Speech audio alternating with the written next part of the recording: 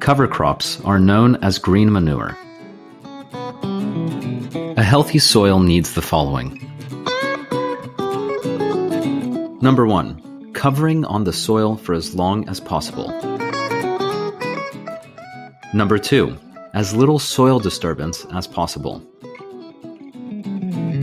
Number 3. Having the roots of plants growing year-round. And number 4. A wide variety of plants. Cover crops are a cost-effective approach to boosting soil fertility. They also boost your harvest production and quality. Cover crops are an excellent substitute for manure or compost. To plant covers, simply scatter the seeds over the soil. Then, keep the soil wet enough for the seeds to sprout. Cover crops provide protection from weeds and topsoil erosion. Plus, the cover crop will biodegrade after it's worked into the soil. This provides the soil with essential nutrients and organic materials. Covers promote microbial activity and help to maintain soil health. They can be planted in between seasonal foods, or after the land has been harvested and cleaned. This is a fantastic alternative to leaving the soil bare. Soil biology may be boosted by using cover crops.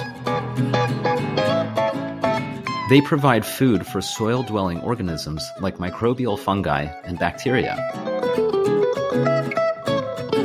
These organisms feed plants essential nutrients like phosphorus and nitrogen. Earthworms and other important organisms eat the bacteria and fungi. Cover crops help the entire soil food chain. As the quantity and diversity of soil organisms increases, plants benefit from the increased aeration of the soil. With their roots, cover crops keep soil in place. This reduces soil loss due to wind and rain erosion. Cover crops with taproots minimize soil compaction. Their roots aerate the soil by penetrating it deeply. This improves water infiltration and decreases runoff.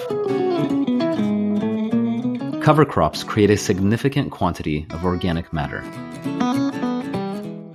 They decay after being cut and put into the soil. This creates lots of organic matter, which is an important component of good soil. The requirement to fertilize the soil decreases over time. That's because the cover crops fertilize the plants that come after them. Thank you for watching. If you like this video, please subscribe.